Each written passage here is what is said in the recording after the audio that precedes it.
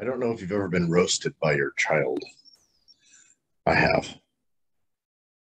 And if you meet me, I'm not a humble person, not even a little bit. My company's called The Arrogant Designer. I'm a swimming pool architect, an expert. And if you ask me, I'll tell you how good I am because I'm great. Now, my daughter, who is now 20 as I film this, is quite a bit like me, with one exception. She's a woman, so she's better than me, as most women are better than men in most ways. I call her a vicious Knid, and I call people who I really like that. And of course, I love my daughter. I noticed this that she was just incredibly loving, but also just razor sharp, smart, and able to roast almost as well as I could at a young age. Now she's getting better at it. She's not as good as, us old people. I'm 51 as we film this. But it's really interesting to watch her evolve in this thing that we do as humans. And if you're ever interested, there's a book called, oh gosh, let me think real quick here, Civilized to Death. And it'll tell you about the human evolution of tribes and gives an insight into roasting or sarcasm and why we do it. And I think it's very common that we do that, and it's really important that we do it because people like me whose egos are so large that need to be checked all the time. Anyways, I noticed this about my daughter when she was about 16. She was in the car with me and my best friend, Zach, who I've been best friends with for 30 years. Excuse me, 20 plus years, since before she was born.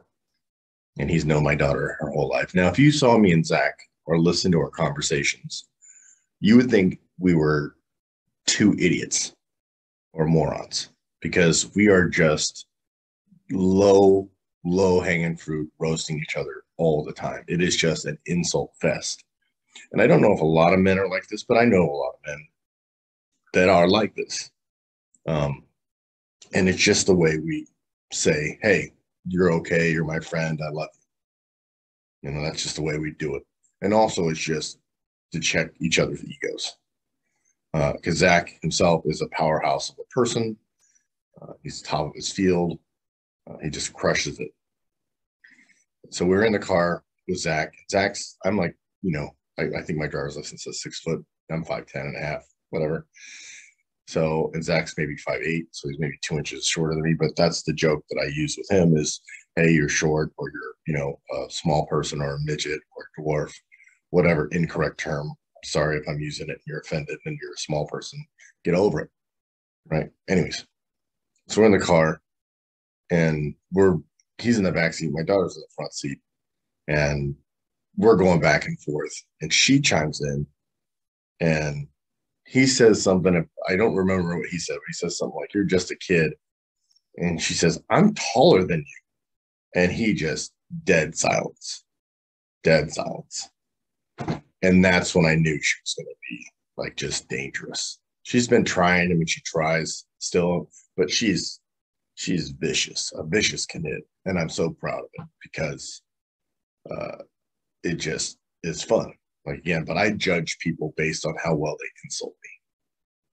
Right. That really is, to me, my close friends, not people you don't know. Like, I don't care about that. And again, my background is that, I'm 51. I'm jujitsu, night dive, kayak, jumped out of a plane, scared the crap out of me and my daughter. Not so much her, but anyways. So I think that I have, I'm macho or whatever, and then women just chop us down, and they do a really good job, or they should, and that's the game that we play. We have this back and forth. And anyways, if you like stuff like that, and like to know about people, I would highly recommend Jordan Peterson to. And again, if you can get out of the political stuff, I think his stuff's great. Anyways, but as I watched my daughter, like she was here this weekend, and I live in San Diego, and we were just chatting away, and she's a chatty Cathy, I'm a chatty Cathy, and and I was talking about my day in the day. I'm a Navy veteran, and I was talking about maybe I could have been a SEAL, and I didn't do it because I didn't want to kill people, and that's not really what. And of course now I've run triathlons, ran and all this stuff. So I'm a physically, I think I could make it through that stuff. But again, I haven't done it. I know people who've done it. So my mentor was almost a SEAL, blah, blah, blah. But as I'm saying that, just as quickly as she could, she's sitting right next to me. She's like, "No, Dad, you couldn't have done that." And I'm like, my ego inside was just screaming, like, "You little tramp. How disrespectful can you be?" But then me, whoever PJ is, just like, she's right. And it hurt. It hurt so bad. Oh my goodness. And again, the hubris we have when we're young, it slows down as we get older. But for us arrogant people, which is 20% of the population, folks, it doesn't slow down that much. And my friends try and check me, and my mom tries to check me, and none of that. It doesn't work. I just keep barreling through it. So, but my daughter is now 20 and just has the world by the tail. And again, when you're in your 20s, you just think that you know everything, and she's going to be a psychologist, and she's got all these boys wrapped around her finger, and they're all, we say that these boys are weaker, this generation's weaker. Sure, you can say that. But I just think the women are just so much more confident than they were, or better at just managing these men. So, and that's the way it goes, but that's all right.